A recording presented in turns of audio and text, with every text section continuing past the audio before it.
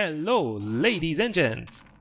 You are probably rather tired by now of all these best of 2016 compilations, but I think this one might be still of interest. So, today we are going to have a look at the top 3 tanks tier 5 to tier 10 within each class based on the average win percentage and the average net income, aka the actual profitability per game. Now, I prepared this compilation separately for premium tanks and regular tanks as well, and I'm pretty sure that you will be just as surprised about some of the results out there as I was. The data is purely based on the tank statistics over on VB Addict, which is a brilliant website and I highly recommend everyone to check it out. Link to it is in the description below. Now they calculate these numbers based on the last 30 days of data without taking premium accounts or any additional bonuses into account. So this should give us a really nice picture on where we actually finished at the end of 2016 and how did we start the new year. I have to say that I did also exclude a couple of tanks from the list, Clan Wars reward tanks and the top 2 mission reward tanks, the T55A and the Object 260, as these are typically owned by only a few, mostly very good players, which influences their placement a lot. As expected, pretty much all of them would have placed really well if you are curious about that. But let's not waste any more time, let's get started. So, I grouped this video by tank class from light tanks to tank destroyers, separating them into premium and regular top lists. If you are only interested in a certain vehicle type, I also put some timestamps in the description below. And with that said, let's see first which are the best light tanks in the game right now. Kicking it off with the regular light tanks by average win percentage, I'm guessing a lot of you were expecting the M41 Bulldog in the top 3, and not gonna happen, I'm afraid. What we have, however, is a surprising dominance in terms of Chinese light tanks, with the WZ-132 finishing on top and its little sister the 131 finishing in 3rd place as well, still with an over 50% average win result. By the way, if you are looking for some awesome Chinese light tank gameplay, I actually just featured the WZ-132 replay yesterday, scoring the most kills ever for this light tank. I put a link to it in the description below, it's really a recommended watch. Now in 2nd place in this Chinese sandwich is the trusty T-54 lightweight, which is kinda expected really, the tank being very highly regarded for a long time now.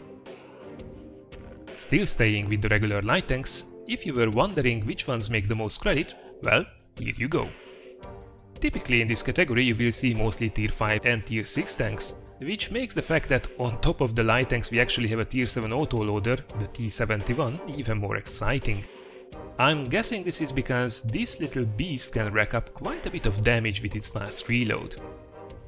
On a side note, by the way, all these credit numbers are with standard accounts and they are also net, so that's actually the amount that you have left after the repairs and restocking your machine.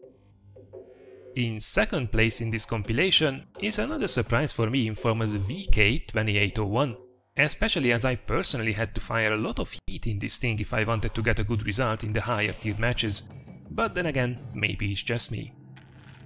In 3rd place then we have the fan favorite ESE AMX, a beast of a machine at tier 5 and one of the most fun things in the game to zoom around on the battlefield. Moving over to the premium light tanks, I have to say the choice from tier 5 and up is rather limited, so there won't be any huge surprises here. By win chance we have the tier 6 Type 64 on top, which is a machine I'm actually really looking forward to getting on my EU account as well. This thing is followed by the AMX 1375 Grand Finals edition, and finally in 3rd place a rarity in form of the Type 62. Moving over to the credit side, as expected, the only tier 8 premium light tank, the Black Dog, is on top by credits earned by a long shot, followed by the Type 62, with the Type 64 being in 3rd place. And if you are wondering what happened to the AMX, that little thing fires quite a bit of premium with most players, which in return kinda kills its money-making potential really, at least compared to its competition. Switching now over to the medium tanks, among the regular selection you will find a rather significant Czech dominance. In the 1st place is the tier 9 Skoda T50 with a whopping 54% average wins, and in the 3rd place we have its big brother at tier 10 also with a very respectable close to 53% average wins. Now, interestingly enough, in the second spot we have actually one of the new Swedish mediums, the Tier 7 Leo, which seems to perform rather impressively as well. Now, it would be absolutely great to know which gun actually the majority used for this machine, but I'm going to take a wild guess here that it's probably the smaller caliber rapid firing gun. Now, in terms of profitability, we will of course have to drop down a few tiers to find the winners, and again, the results did actually surprise me a little bit. Just to remind you, the credit values are with standard accounts and after resupplying. So, in first place is a mid-tier derp favorite, the Panzer IV-H, and again I thought that the liberal heat usage will cut more into the profits on this machine, but apparently you can get a reasonable result with HE as well. In second place there is again another Swedish tank, the Tier 5 M42, followed by again another Czech tank, the also Tier 5 Skoda T24. Now, moving over to the premium side of things, the mid-tiers rule everything, including the win percentage, with actually a very rare machine up there with a whopping 58.6% average wins, the Panzer V/4. Now, this thing was recently buffed out of the blue, raising its performance significantly and catapulting it to the top of the charts, but you don't have to worry about it too much, as it's a very rare sight on the battlefield. What you will encounter a lot more often are the two mediums from the Berlin trio, the T-34-85 Rudy in second place and the trusty Cromwell B in third place, both of them still with an absolutely crazy 54% plus average wins. If you are looking for some mid-tier fun times while training your crews, these things are as good as it gets. If you want to earn a ton of credits though, Tier 8 is the way to go, and look at who's in the first place, by a significant margin actually. So, did you think it would be the M4A1 Ravioli? I know I didn't, and this certainly makes me even more interested in this machine, especially considering its huge alpha damage. Now, if you like more the standard medium tank gameplay, the Panzer 58 mods is the next best thing that you can do, with an also very strong average profit result, followed by another rarity, the famous Hype 59. And while Hype is pretty much all that's going for this machine in these days, at least it still earns a decent amount of credits. Continuing with the heavy tanks on the irregular tech trees, it's a total Swedish autoloader dominance out there right now, with the Tier 8, 9 and Tier 10 Swedish heavies occupying all of the top spots by win percentage. Now, before you rush to the forums complaining about how overpowered these things are, it has to be said that as we are so early after their release, they are mostly played by the best and most experienced players out there at the moment, with majority of the population trying to figure out their weaknesses. These win percentages will go down significantly in time, but it says a lot that even the third place machine, the Kranwagen, has almost 56% average wins at the moment at Tier 10. Do they make a ton of credits though? Of course they don't. For that, again we will have to go back to the mid-tiers. Now the results surprised me a little bit again, though it probably really shouldn't have. These are all very powerful machines capable to do a lot of damage, and these things do not require you to fire a ton of premium shells to be competitive, so the results overall make a lot of sense. So first spot, OI Experimental, second spot is the BDR G1B with a very nice 90mm gun, and then on third spot is back to the Japanese with the OI, the Japanese brute of a tank. Japanese heavies for the win. Moving over again to the premium side of things, who here expected to see the Patriot on the top? Well, I'm sorry to disappoint, though it isn't that far behind actually. It's rather interesting to see the performance differences between the Liberté and the Patriot compared to each other, and I will definitely get back to that in a little bit more detail in a second.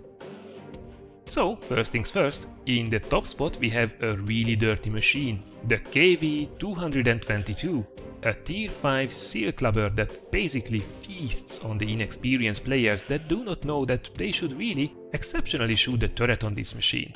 61.73% average wins on this thing. Just no comment. Now in second place there is another rarity, the former Tier 5 American premium heavy tank, the T-14.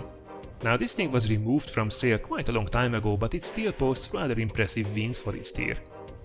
And finally in third place we have one of the newcomers, the AMX M449. Now a couple of things here. First of all, the M449 and the M449 Liberté, the one that has actually the French paint job, are two separate machines in terms of statistics, even if they really only differ by their skin. The same goes, by the way, also for the T26E5 and the T26E5 Patriot as well. Now in this case I couldn't really find a good quality PNG file for the M449 with the regular skin, and that's why I'm using the Liberté's picture, so sorry for this little confusion. Be as it may, you might be wondering why this thing is actually outperforming the Patriot in terms of the average win percentage. Well, I'm guessing this is because this thing is easier to use correctly. Put the front towards the enemy, done. So it will, on average, perform better with all the players that own it, while the Patriot has a higher skill cap, so the better players will be able to pull off crazy things in it, even if the average is slightly less for that machine. It has to be said though, not by much. So, which tier 8 premium heavy tanks make the most credits? Perhaps surprisingly, the winner is actually the FCM50T, with over 22,600 credits profit per game on a standard account, though it has to be said that the results actually with the premium heavies were really close to each other, most of them doing very well actually. Now in second place we have the good old T34 that remains one of the best credit earners out there, even if the abysmal gun handling completely destroys these things for me. And then in third place we have the other new kid on the block, the T26E5 Patriot.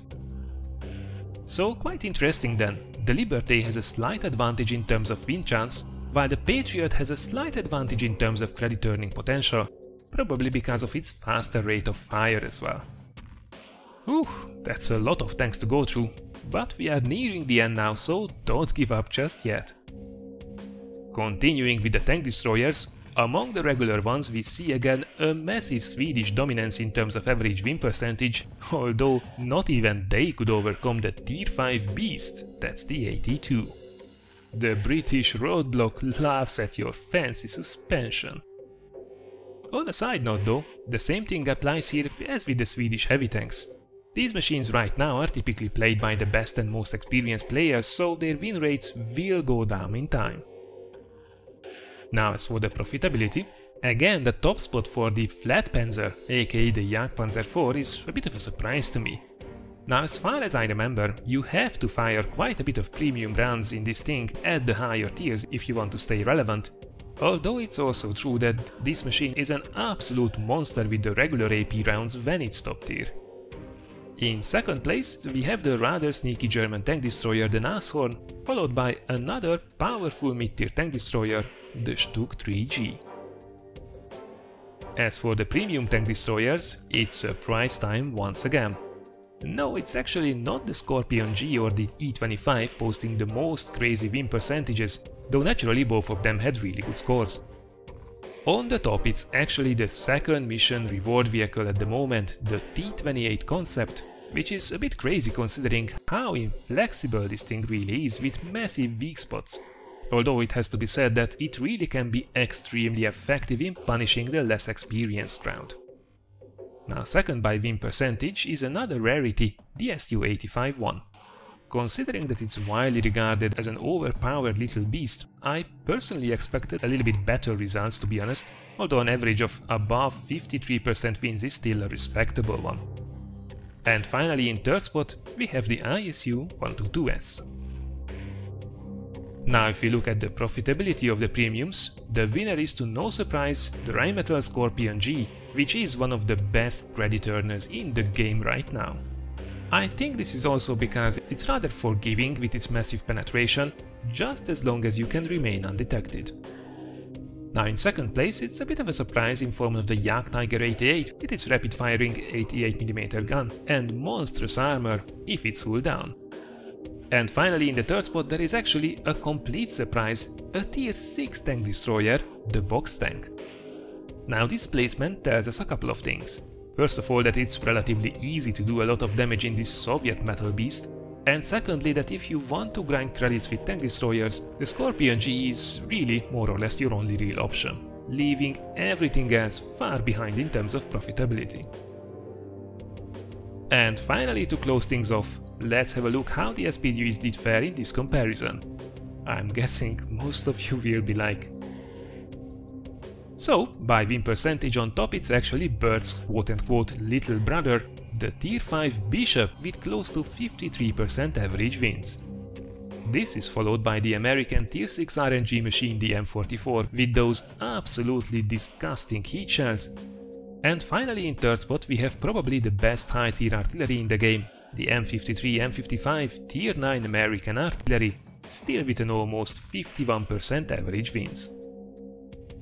Now, profitability-wise, artillery seems to make actually rather alright credits as well. And on top spot, once again, we are seeing the Bishop at Tier 5, now also the second place staying in the family with the FE304, aka Bird the Avenger. And finally, in the third place, we have the French AMX-13 F3, which is a bit of a mystery to me, considering how bloody unreliable this thing can be. As for the premium SPGs, there is actually only one in form of the 105 LEFH-18B2, or as Jingles would say, the LEFH at Tier 5. Although living up to its name, it actually has a really impressive win rate at close to 56% average wins, and it even makes credits as well. Oh boy. Alright people, so this was then my little summary of the best tanks right now in World of Tanks, at least in terms of win percentage and profitability. If you are thinking to pick one of these things up, don't forget though that you actually have to enjoy the tank itself and its playstyle as well. Just because on average people do well in them, it doesn't guarantee that you will too. Now tomorrow I will be back with another Funny Moments compilation, focusing on the kings of RNG this time, and over the weekend we will have some rather nice non-commentated gameplays on the channel, featuring a Sherman Firefly going on a tanky rampage, and an Object 268 scoring a metric ton of damage in a very tight tier 10 match. As for me, however, let me already wish you an excellent weekend ahead. Thank you very much for watching everyone, and I look forward to seeing you again in one of the next videos.